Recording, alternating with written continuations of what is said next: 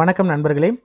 மருத்துவ பணியாளர் தேர்வு வாரியம் MRB ஃபார்மசிஸ்ட் எக்ஸாம் உடைய செலெக்ஷன் லிஸ்ட் வந்து வெளியிட்டிருக்காங்க. அதாவது யாரெல்லாம் வந்து சர்டிஃபிகேட் வெரிஃபிகேஷனுக்கு எலிஜிபிள், அதே மாதிரி என்னன்னைக்கு சர்டிஃபிகேட் வெரிஃபிகேஷன் எங்கே நடக்குது, ஷெட்யூல் வந்து வெளியிட்டிருக்காங்க சர்டிஃபிகேட் வெரிஃபிகேஷனுக்கு.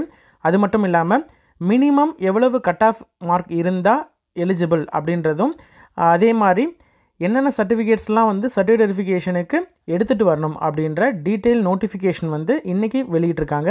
அதை பற்றின டீட்டெயில்ஸை நம்ம பார்க்கலாம். அதற்கு முன்னாடி எப்படி இந்த நோட்டிஃபிகேஷனை டவுன்லோட் பண்ணுறது, உங்களோட பேர் வந்து இருக்கா அப்படின்றத செக் பண்ணுறது அப்படின்றத ஃபஸ்ட்டு பார்க்கலாம். இந்த செலெக்ஷன் லிஸ்ட்டில் 1209 பேர் வந்து செலக்ட் ஆகியிருக்காங்க. அந்த லிஸ்ட்டை எப்படி பார்க்குறது அப்படின்றத செக் பண்ணலாம். இப்போது முதல்ல உங்களுடைய மொபைலில் அல்லது லேப்டாப் இல்லைனா சிஸ்டத்தில் கூகுளில் MRB அப்படின்னு சொல்லிட்டு டைப் பண்ணுங்க. MRBயோடைய அஃபிஷியல் வெப்சைட் இருக்கும். அந்த வெப்சைட்டில் டைரெக்டாக நீங்கள் வந்து இந்த நோட்டிஃபிகேஷன் அப்படின்னு இருக்கு இல்லையா, இதை நீங்கள் கிளிக் பண்ணலாம். அல்லது MRB அப்படின்ட்டு இருக்கு இல்லையா, இதை கிளிக் பண்ணலாம். கிளிக் பண்ணிங்கன்னா உங்களுக்கு MRBயோடைய அஃபிஷியல் வெப்சைட் ஓப்பன் ஆகும். இதுக்குள்ளே வந்தும் நீங்கள் வந்து நோட்டிஃபிகேஷனை கிளிக் பண்ணலாம். சரிங்களா? இதில் ரிசல்ட்டில் போடலை, நோட்டிஃபிகேஷனில் போட்டிருக்காங்க. அதாவது ஷெட்யூல் ஃபார் சர்டிஃபிகேட் வெரிஃபிகேஷன் தான் போட்டிருக்காங்க. நோட்டிஃபிகேஷனை நீங்கள் கிளிக் பண்ணிங்கன்னா உங்களுக்கு இந்த மாதிரி நோட்டிஃபிகேஷன்ஸ் என்னென்ன நோட்டிஃபிகேஷன் இருக்கோ அது எல்லாமே வரும். இந்த நோட்டிஃபிகேஷனில் உங்களுக்கு சீரியல் நம்பர் 102, ஓகேங்களா, கீழே தள்ளிட்டே வந்தீங்கன்னா அந்த பேஜில் 102ல் ஃபார்மசிஸ்டோடைய schedule for certificate verification of pharmacist அப்படின்னு சொல்லிட்டு நியூன்னு சொல்லிட்டு ஹைலைட் ஆகும். அதுதான் வந்து உங்களுடைய detail notification regarding certificate verification. சரிங்களா? Schedule for certificate verification of pharmacist அப்படின்றத நீங்கள் கிளிக் பண்ணணும். இந்த லிங்கை கிளிக் பண்ணிங்கன்னா உங்களுக்கு ஒரு PDF டவுன்லோட் ஆகும். சரிங்களா? அந்த PDF தான் வந்து இந்த நோட்டிஃபிகேஷன். சரிங்களா? அதாவது சர்டிஃபிகேட் வெரிஃபிகேஷனுடைய இன்டிமேஷனான இதுதான் வந்து கொடுத்துருக்காங்க. சரிங்களா? இப்படி தான் ஓப்பன் பண்ணணும். இந்த சர்டிஃபிகேட் வெரிஃபிகேஷன் இன்டிமேஷனில் என்ன கொடுத்துருக்காங்க அப்படின்னு பார்த்தீங்கன்னா, நீங்கள் வந்து நேரில் உங்களுடைய சர்டிஃபிகேட்ஸ் மற்றும் டாக்குமெண்ட்ஸ் நீங்கள் வந்து என்னென்ன கிளைம் பண்ணுறீங்களோ, என்னென்ன டாக்குமெண்ட்ஸ்ன்றது பின்னாடி கொடுத்துருக்காங்க, அதை நம்ம பார்க்கலாம். ஆன்லைன் அப்ளிகேஷனில் என்னென்ன கொடுத்துருந்தீங்களோ அந்த டீட்டெயில்ஸை ப்ரூஃப் பண்ணுறதுக்கான சர்டிஃபிகேட்ஸ் வச்சுருக்கணும். சரிங்களா? அதை ஒரிஜினல் எடுத்துகிட்டு வரணும். அதே மாதிரி ஒரு set self attested photo copies எடுத்துகிட்டு வரணும். சரிங்களா? இதில் வந்து ஃபோட்டோ காப்பின்னா ஜெராக்ஸ் எடுத்துக்கோங்க. அதில் உங்களோட நீங்கள் சைன் பண்ணணும். சரிங்களா? சைன் பண்ணி அதை எடுத்துகிட்டு வரணும். ஓகே, சர்டிஃபிகேட் வெரிஃபிகேஷனுடைய டேட் என்னென்ன அப்படின்னு பார்த்தீங்கன்னா, உங்களுக்கு 6ஆம் தேதி 7, 8, 9, 15, 16, 17, 18 நவம்பர் 2023. எந்த இடத்துல அப்படின்னு பார்த்தீங்கன்னா, சென்னை தேனாம்பேட்டையில் இருக்கக்கூடிய medical services recruitment board DMS building 7th floor number 359 அண்ணா சாலை, தேனாம்பேட், சென்னை 6. ஓகேங்களா? இந்த அட்ரஸ்க்கு தான் நீங்கள் வந்து உங்களுடைய சர்டிஃபிகேட் வெரிஃபிகேஷனுக்கு போகணும். லிஸ்ட்டில் இருக்கக்கூடிய கேண்டிடேட்ஸ் யார் யார் அப்படின்றதையும் நம்ம பார்க்கலாம். எப்படி உங்கள் பேரை செக் பண்ணுறது, ஏன்னா வந்து இந்த ஃபைல் பெருசாக இருக்குது, 1200 கேண்டிடேட்ஸ் கிட்டே இருக்காங்க இல்லையா, எப்படி உங்களோட பேர் செக் பண்ணுறது அப்படின்றதையும் நம்ம பார்க்கலாம். ஓகே, இது வந்து 2 செஷனில் நடக்குது. அதாவது ஃபோர்நூன் மற்றும் ஆஃப்டர்நூனில் நடக்குது. மார்னிங் 10:30 இருக்கக்கூடிய கேண்டிடேட்ஸ், அதாவது இதில் கொடுத்துருக்கக்கூடிய சீரியல் நம்பர் 1லேருந்து 1209 கேண்டிடேட்ஸ் சொன்னோம் இல்லையா, அதை ஒவ்வொரு நாளும் பிரிச்சிருக்காங்க. அதாவது ஃபஸ்ட்டு நாள் வந்து 6ஆம் தேதி அன்னைக்கு 1லேருந்து சீரியல் நம்பர் 1லேருந்து 75 வரைக்கும் இருக்கக்கூடிய கேண்டிடேட்ஸ் 10:30க்கு ரிப்போர்ட் பண்ணணும்.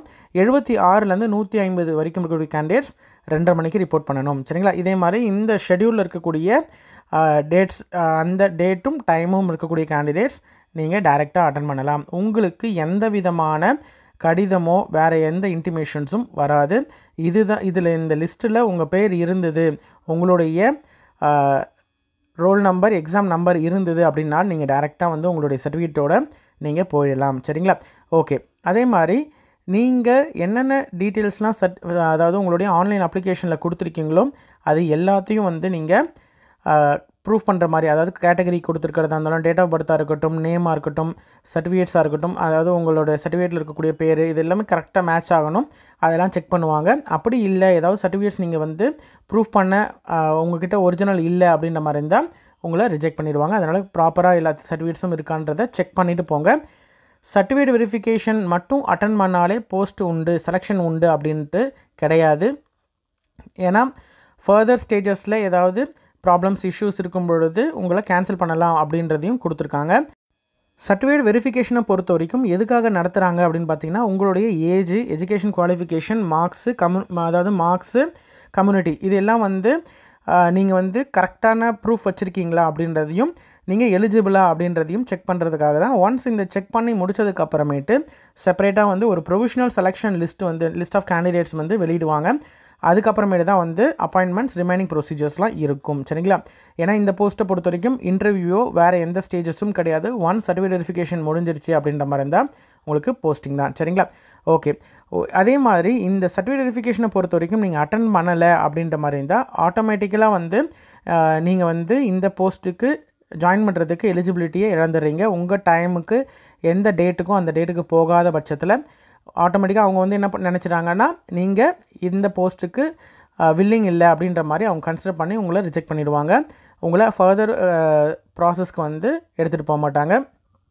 அதே மாதிரி சர்டிஃபிகேட்ஸ்லாம் இல்லை அப்படின்ற மாதிரி இருந்தாலும் ரிஜெக்ட் பண்ணிவிடுவாங்க. ஓகே, லிஸ்ட் ஆஃப் டாக்குமெண்ட்ஸ் கொடுத்துருக்காங்க, அதை நம்ம பின்னாடி பார்க்கலாம். அதுக்கு முன்னாடி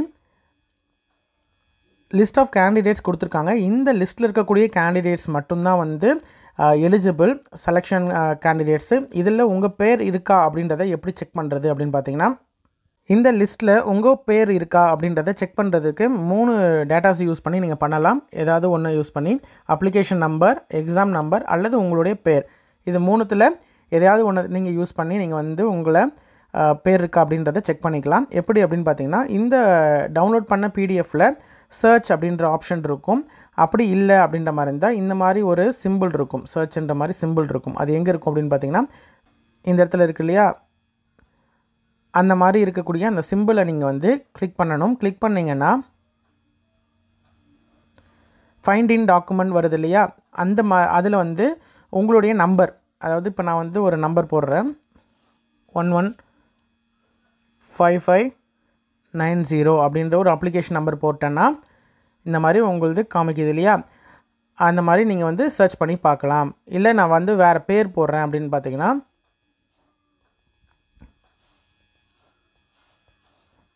போட்டு சர்ச் பண்ணேன்னா இந்த மாதிரி வரும். இதில் உங்களுடைய பேர் சம்டைம்ஸ் ஃபஸ்ட்டே வராது, ஒரே பேரில் நிறைய பேர் இருக்கலாம். அதாவது அப்ளிகேஷன் நம்பரும் எக்ஸாம் நம்பரும் ஒருத்தவங்களுக்கு ஒன்று தான் இருக்கும். அதனால் மோஸ்ட்லி நீங்கள் இதை வச்சு சர்ச் பண்ணி பாருங்கள். பேர் வச்சு சர்ச் பண்ணிங்கன்னா உங்களுக்கு வந்து இந்த ஆப்ஷன் இருக்கு இல்லையா, இதில் நெக்ஸ்ட்டு கொடுக்குறது, அதாவது மீனாலேயே 2-3 பேர் இருக்காங்க இல்லையா, அது மாதிரி நிறைய பேர் இருக்கிறதுனால நீங்கள் சர்ச் பண்ணி இப்படியும் பார்க்கலாம். சரிங்களா? எவ்வளோ பேர் வந்து மீனா அப்படின்ற பேர்லேயே நிறைய பேர் இருக்காங்க இல்லையா, அதனால் இப்படியும் நம்ம சர்ச் பண்ணி பார்க்கலாம். இந்த மெத்தட் யூஸ் பண்ணிங்கன்னா நீங்கள் வந்து ஈஸியாக உங்களுடைய பேர் இருக்கா அப்படின்றத செக் பண்ணி பார்த்துக்கலாம். ஓகே, மேக்ஸிமம் வந்து சேம் நேமில் நிறைய பேர் இருப்பாங்க அப்படின்றதுனால உங்களுடைய அப்ளிகேஷன் நம்பர் அல்லது எக்ஸாம் நம்பரை போட்டு செக் பண்ணி பார்த்துக்கோங்க. ஹால் டிக்கெட் வச்சுருந்தீங்கன்னா அந்த ஹால் டிக்கெட்டு இல்லைனா அப்ளிகேஷன் வச்சுருந்தீங்கன்னா அந்த அப்ளிகேஷனில் இருக்கிற அப்ளிகேஷன் நம்பரை இருக்கா அப்படின்றத செக் பண்ணிக்கோங்க. அதுதான் வந்து உங்களுடைய அஷூரன்ஸு. ஏன்னா ஒரே பேரில் நிறைய பேர் இருப்பாங்க, அதனால் அந்த மாதிரி செக் பண்ணி பார்த்துக்கிட்டு அதுக்கப்புறமேட்டு நீங்கள் வந்து சர்டிஃபிகேட் வெரிஃபிகேஷனுக்கு ரெடி ஆகலாம். ஓகே, இதில் கட் ஆஃப் மார்க் கொடுத்துருக்காங்க. அதாவது செலக்ட் ஆன கேண்டிடேட்ஸில் அந்தந்த கேட்டகரியில் இருக்கக்கூடிய லாஸ்ட்டு கேண்டிடேட் இருக்காங்க இல்லையா, இதான் மினிமம் மார்க் எடுத்திருந்தால் அவங்களாம் செலெக்ஷன். சரிங்களா? அந்த லிஸ்ட்டில் வந்திருப்பாங்க. யார் ஜென்ரல் டர்னில் பார்த்தீங்கன்னா, ஜென்ரல் டர்னில் இருக்கக்கூடிய ஜென்ரலில் வந்து 66.64, உமன் கேட்டகரியில் ஜென்ரல் டர்னில் பார்த்தீங்கன்னா 67, எக்ஸ் சர்வீஸ்மேனில் ஜென்ரல் டர்னில் வந்து 39, டிஏபியில் ஜென்ரல் டர்னில் வந்து 57.30, டிஏபியில் உமன் வந்து 56.11. சரிங்களா? அதுவே வந்து பிசி கேட்டகரியை பொறுத்த வரைக்கும் ஜென்ரல் டர்னில் 65.58, உமனில் 66, டிஏபி ஜென்ரல் வந்து 53.74 தான் உமனுக்கும் சரி ஜென்ரலுக்கும் சரி. ஓகேங்களா? அடுத்தது பிசிஎம் கேட்டகரியை பொறுத்த வரைக்கும் ஜென்ரலில் வந்து 65.58, உமன் வந்து 66.64, டிஏபி உமன் பொறுத்த வரைக்கும் 38.34. எம்பிசியை பொறுத்த வரைக்கும் ஜென்ரல் டர்னில் 64.41, உமனை பொறுத்த வரைக்கும் 65, டிஏபியை ஜென்ரல் பொறுத்த வரைக்கும் 54.93, அதே தான் வந்து உமன்லேயும். ஓகே, எஸ்சிஏ கேட்டகரி பொறுத்த வரைக்கும் எஸ்சியில் வந்து ஜென்ரலில் 61.47, உமன் பொறுத்த வரைக்கும் 62.37, டிஏபியில் ஜென்ரலில் வந்து 50.19, உமன் வந்து 47.82, எஸ்சிஏவை பொறுத்த வரைக்கும் ஜென்ரல் வந்து 62, உமன் பொறுத்த வரைக்கும் 62.04, டிஏபியில் ஜென்ரல் வந்து 38.34, எஸ்டியை பொறுத்த வரைக்கும் ஜென்ரலில் 55.48, உமன் வந்து 55, டிஏபி ஜென்ரல் பொறுத்த வரைக்கும் 46.63. சரிங்களா? இந்த மார்க் இருக்கக்கூடிய கேண்டிடேட்ஸ் தான் வந்து லாஸ்ட் கேண்டிடேட் செலக்டான கேண்டிடேட்ஸ். அந்த 1209 பேரில் லாஸ்ட்டாக செலக்ட் ஆகிருப்பாங்களே அந்தந்த கேட்டகரியில் அவங்க வந்து இந்த மார்க் தான் எடுத்திருப்பாங்க. சரிங்களா? சரி, ஓகே. இப்போது இந்த மார்க்கை விட ஒரு 5 to 10 மார்க்ஸ்க்குள்ளே இருக்கக்கூடிய கேண்டிடேட்ஸ் இருப்பாங்களே. இப்போ ஃபஸ்ட்டு கேண்டிடேட்ஸ் இருக்காங்களே 66.64, இதை விட ஒரு ப்ளஸ் ஆர் மைனஸ் 10 மார்க்ஸ் வரைக்கும், மைனஸ் 10 மார்க் வரைக்கும், அதாவது 56, ஓகேங்களா, 56 இந்த கட் ஆஃப் மார்க் இருக்குது இல்லையா, இந்த மார்க்கை விட கம்மியாக மார்க் எடுத்த கேண்டிடேட்ஸுக்கும் வாய்ப்பு இருக்குது இன்னமும். சரிங்களா? ஏன்னா சர்டிஃபிகேட் வெரிஃபிகேஷனில் சம் கேண்டிடேட்ஸ் அட்டன் பண்ண மாட்டாங்க. சில கேண்டிடேட்ஸ் வந்து சர்டிஃபிகேட்ஸ் வந்து இன்எலிஜிபிளாக இருக்கலாம். அதே மாதிரி சில பேர் ரிஜெக்ஷன்ஸும் இருக்கும். ஏன்னா சர்டிஃபிகேட்ஸ் வந்து ப்ராப்பராக இருக்காது, எலிஜிபிலிட்டியில் பிரச்சனை இருக்கும், டேட் ஆஃப் பர்த் இந்த மாதிரியான சிக்கல்கள் இருக்கக்கூடிய பிரச்சனைகள் இருக்கக்கூடிய கேண்டிடேட்ஸ் வந்து ரிஜெக்ஷன் பண்ணுவாங்க. அந்த மாதிரி பண்ணும் பொழுது கேண்டிடேட்ஸ் வந்து இதை விட கட் ஆஃப் கம்மியாக இருக்கக்கூடிய கேண்டிடேட்ஸுக்கு வாய்ப்பு வரும். சரிங்களா? அதாவது இப்போ 66.64 இருக்குங்க இல்லையா, அதில் ஒரு மைனஸ் ஒரு 5 வரைக்கும், அதாவது 61 அதுலேருந்து இருக்கக்கூடிய கேண்டிடேட்ஸ்க்கு ஒரு ஹோப் இருக்கலாம். சரிங்களா? எல்லா கேட்டகரியிலையும் ஒரு -5 வரைக்கும் இருக்கக்கூடிய கேண்டிடேட்ஸ்க்கு சான்சஸ் இருக்குது. சரிங்களா? அது நம்பர் ஆஃப் கேண்டிடேட்ஸ் அந்த ரேஞ்சுக்குள்ளே இருக்க கேண்டிடேட்ஸை பொறுத்து இன்னமும் மைனஸ் ஆகலாம். சரிங்களா? அதனால் ஹோப்பை இழந்துடாதீங்க. இதில் செலக்ட் ஆகிருக்கக்கூடிய 1209 ஃபார்மசிஸ்ட்டுக்கும் எங்களுடைய சேனலுடைய மனமார்ந்த வாழ்த்துக்களை தெரிவித்துக் கொள்கிறோம். அதே மாதிரி நீங்கள் உங்களுடைய பணி சிறக்க எங்களுடைய வாழ்த்துக்கள். மேலும் இதில் சில கேண்டிடேட்ஸ் வந்து ஜஸ்ட்டு கொஞ்சம் கட் ஆஃபில் மிஸ் ஆகிருக்கும். சில பேருக்கு நல்லா ட்ரை பண்ணியிருப்பீங்க, தமிழில் மிஸ் ஆகிருக்கும், தமிழ் எலிஜிபிலிட்டினால் அவங்களுடைய வாய்ப்பு வந்து இழந்திருக்கும். சில கேண்டிடேட்ஸ்க்கு வந்து இன்னும் கொஞ்சம் பெர்ஃபார்ம் பண்ணியிருந்தால் நல்லா மார்க் எடுத்திருக்கலாம். அந்த மாதிரி சில பேருக்கு வாய்ப்பு இழந்திருக்காங்க இல்லையா, அந்த மாதிரியான கேண்டிடேட்ஸ்க்கு ஹோப்பை இழந்துடாதீங்க. ஏன்னா வேக்கன்சிஸை பொறுத்த வரைக்கும் சென்ட்ரல் கவர்மெண்ட் வேக்கன்சிஸ் நிறையா போட்டுகிட்டே இருக்காங்க. ஜாப் நோட்டிஃபிகேஷன்ஸ் நிறையா வந்துட்டுருக்கு. எய்ம்ஸு, இஎஸ்ஐசி, ரயில்வேஸில் இன்னும் வரப்போகுது. இந்த மாதிரியான மத்திய அரசு நிறுவனத்தில் வாய்ப்புகள் வந்து நிறையா இருக்குது. அதனால் உங்களுடைய மனம் தளராத நீங்கள் வந்து எக்ஸாமுக்கு ப்ரிப்பேர் பண்ணிட்டுருங்க. கண்டிப்பாக உங்களுடைய முயற்சி வந்து வெற்றி கண்டிப்பாக வரும். சரிங்களா? ஓகே. லிஸ்ட் ஆஃப் டாக்குமெண்ட்ஸை பொறுத்த வரைக்கும் என்னென்ன கேட்டிருக்காங்க அப்படின்னு பார்த்தீங்கன்னா, முன்னாடியே சொன்ன மாதிரி தான் ஒரிஜினல் கண்டிப்பாக எடுத்துகிட்டு வரணும். ஒரு செட்டு செல்ஃப் அட்டஸ்டட் ஜெராக்ஸ் எடுத்துக்கோங்க, உங்களுடைய சைன் பண்ணணும், கீழே சைன் பண்ணி எடுத்துகிட்டு வரணும்.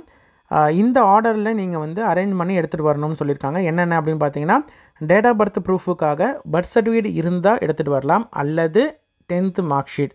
ஓகேங்களா? இது ஃபஸ்ட்டு.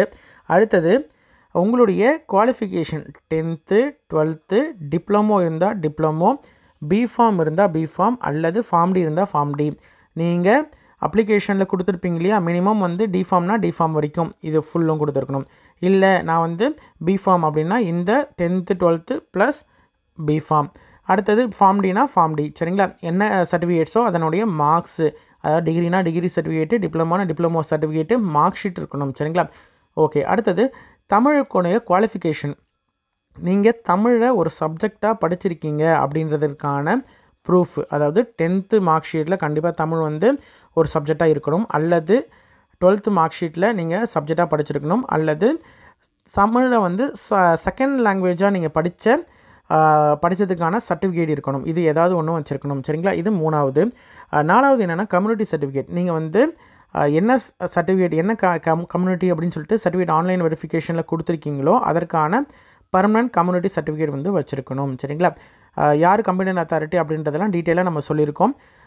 அதே மாதிரி கேரக்டர் சர்டிஃபிகேட் இது வந்து ஸ்பெசிமென் காப்பி பின்னாடி கொடுத்துருக்காங்க. குரூப் ஏ அல்லது குரூப் பியில் இந்த ஸ்பெசிமென் காப்பி பின்னாடி கொடுத்துருக்காங்கன்னு சொல்லி அதை பிரிண்ட் அவுட் எடுத்துக்கோங்க. அந்த பேஜை பிரிண்ட் அவுட் எடுத்துகிட்டு குரூப் ஏ அல்லது குரூப் பி ஆஃபீஸர்கிட்ட சைன் வாங்கியிருக்கணும்.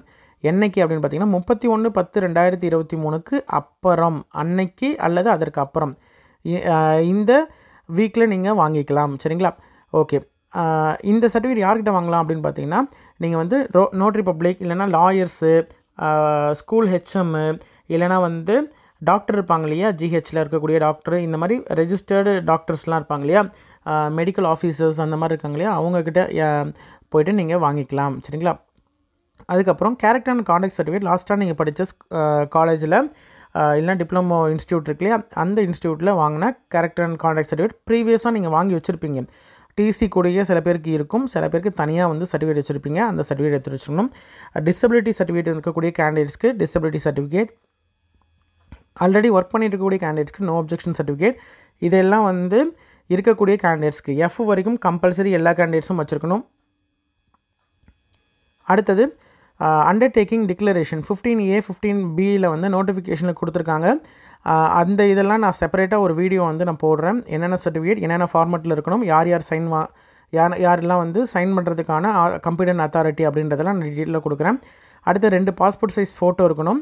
அதே மாதிரி அப்ளிகேஷனில் உங்களுடைய பேர் கொடுத்துருக்கீங்க இல்லையா, அந்த அப்ளிகேஷனில் கொடுத்த பேரையும் அப்ளிகேஷன் நம்பரையும் நீங்கள் வந்து உங்களுடைய ஃபோட்டோவுக்கு பின்னாடி ஒயிட்டாக இருக்கு இல்லையா, அந்த ஸ்பேஸில் நீங்கள் வந்து எழுதியிருக்கணும். சரிங்களா?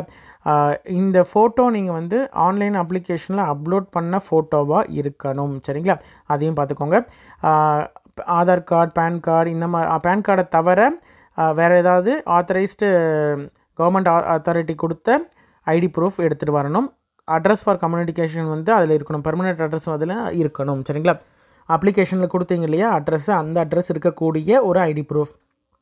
அடுத்தது ஆன்லைன் அப்ளிகேஷன் வந்து நீங்கள் பிரிண்ட் அவுட் வச்சுருந்தீங்கன்னா எடுத்துகிட்டு போகலாம், பிரச்சனை கிடையாது. அவங்க கொடுப்பாங்க, அதில் நீங்கள் சைன் பண்ணி தரணும். இதெல்லாம் தான் வந்து லிஸ்ட் ஆஃப் டாக்குமெண்ட்ஸ். சரிங்களா? வேறு ஏதாவது MRBயோடைய அஃபிஷியல் அனௌன்ஸ்மெண்ட் ஏதாவது வந்ததுன்னா கண்டிப்பாக நம்ம சேனலில் உடனுக்குடன் வந்து அனௌன்ஸ் பண்ணிகிட்டே இருப்போம். நம்ம வீடியோஸும் ரெகுலராக அப்டேட் கொடுத்துட்ருப்போம். நன்றி.